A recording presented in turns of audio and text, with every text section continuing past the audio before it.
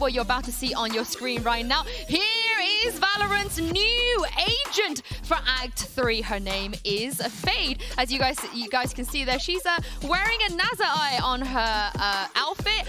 Maybe that's an indication where she might be from, but I can't reveal anything just yet because we'll get to know our newest agent in a little more in depth, including a cinematic reveal trailer during our grand finals Sunday, April 24th. So make sure you tune in. You'll also see some of your favorite streamers as well debut some gameplay from Fade right after Masters has concluded. Wow.